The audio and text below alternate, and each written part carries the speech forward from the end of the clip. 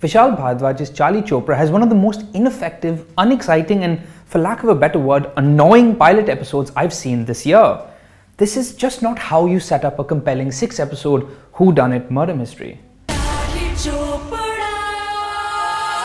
The dull half of the narrative introduces us to a bunch of spectacularly colourless characters who serve as our suspects, played by a bloody excellent crop of actors, most of whom are just wasted here and not in a fun way. I'm talking about the likes of Nasiruddin Shah, Ratna Pathak Shah, Chandan Roy Sanyal, Neena Gupta and Lara Datta, to name but a few. To see such exciting acting talent all in the same frame with dreadfully little to do, backed by such little narrative spark, is truly tragic. Early on, it felt like I was watching a soul-sucking play or chamber drama. And then we come to the annoying, at times insufferable half of the show, the central detective character Charlie Chopra, played by Vamika Gabbi. When a rich man, Brigadier Meherban Singh Rawat, played by a commanding Gulshan Grover, is found dead, his favourite nephew Jimmy, played by a well-cast Vivan Shah, is accused of the murder. Thankfully, Jimmy's fiancée Charlie Chopra is something of an amateur detective. To clear Jimmy's name, she sets out to investigate the victim's family and social circle, made up of a bunch of calculating, conniving suck-ups, most of whom just wanted his money. Let's start with the fact that Vamika's Charlie Chopra frequently breaks the fourth wall to speak at us. Why, you ask? Is it to take us into her uniquely dazzling mind and draw us into the inner world of the character? No, it's so she can essentially be Punjabi Fleabag. Every time something shocking or surprising happens, or she finds a new clue, Charlie looks at us and makes Punjabi sound effects and or swears. Even if you ignore the fact that it serves no narrative purpose whatsoever, the fourth wall breaks also don't add any sort of playful comedy or energy to the series. Thoughtful writing aside, we've now come to expect characters who can speak to us to come with truckloads of charisma and or at least be endearing enough for us to feel for. Charlie is neither. Instead, she merely comes across squeaky and overexcited. It's an interesting idea, kind of, to watch a cartoon infiltrate a serious drama. But the nicest thing I can say about it is it's an experiment that just doesn't work. You've seen Manic Pixie Dream Girl, now meet Manic Pixie Detective.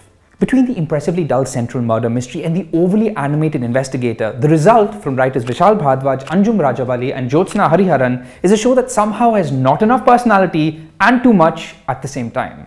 As we find out through 6 episodes that feel like an absolute lifetime, Charlie Chopra is equally a terribly paced, plotted and structured series. The first episode introduces the murder, uninteresting suspects and establishes our detective. The second episode is just Charlie being around the victim's various suspicious, money-hungry family members in scene after scene of people just going up to her to randomly volunteer key pieces of information and bitch about each other. This despite the fact that they've established that she's literally there to investigate them to get her accused fiancé out of prison. It's an interesting point of tension that's never really discussed or explored further. It's only in the 3rd episode, the midpoint of this show, where Charlie decides to take on the case and unlock her inner Sherlock, as we see in a fun montage of her playfully walking us through each suspect's motive and alibi. It's the rare sequence of the narrative waking up from its dreary slumber. Because otherwise, there's zero sense of escalating tension or intrigue here, making it very difficult to care about who did it and why. Even the staging and how the story unfolds visually has a sameness and stagnancy to it. We get scene after scene after scene of Charlie trying to extract information while sipping chai with passive-aggressive relatives, along with her peeking through their windows to spy on them while we fiercely battle the urge to scroll mindlessly through our phones. And there are many fun ideas and elements here to work with. A badass female detective who inherited her love of sleuthing from her mother. The eerie, isolated, snowy setting of Solang Valley, which seems to have more character than the people who inhabit it. How the show toys with the horror tropes considering the valley is supposedly haunted. Or even Vishal Bhardwaj's enjoyable score, which tries to bring in a sparkling tension into a narrative that has none. But it all comes to life in such a stale, derivative way. That too within a genre that's already given us so much to celebrate, setting the bar pretty high. Knives Out was gloriously fun and self-aware, as was the cheeky, irreverent Agent Sai Srinivas Atria. You want more unbridled imagination? Check out Jaga Jasus. You want something more solemn and serious? Try Prime Video's Sudal or Mayor of Easttown. Even Kenneth Branagh's Poirot movies have a campy, exaggerated charm. But here there's next to nothing to hold on to. Perhaps Charlie Chopra's greatest failing is its characters and how little you feel for them. I've watched 6 episodes and I still couldn't explain to you how all the family members are related, only that they all have motive and a whiny, sad backstory. I couldn't even explain Charlie's character to you. She's the Punjabi girl whose mother went missing at a young age, who grew up to become a waitress, through which she met her entrepreneur fiancé as we see in a terribly staged meet cute. I understand that this show is her origin story, so she's not quite fully the formed genius mind that she's going to become, but it's still far from memorable. Charlie also reeks of a female character written by men. It literally feels like someone yanked a female character from a textbook rom-com and forcibly inserted her into a murder mystery.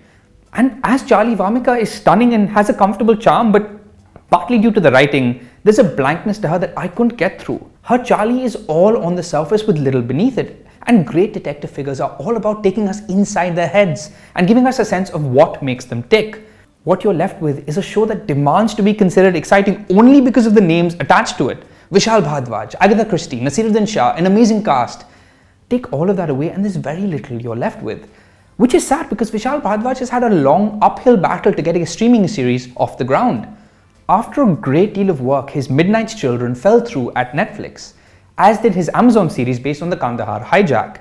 After all that this is his grand series debut is disappointing to say the least. In the end, Charlie Chopra has the energy of one of those exhausting literature classics you're forced to read in school, where there's technically a plot and characters and stuff happens, but it's an absolute slog and all you want to do is go home and watch cartoons.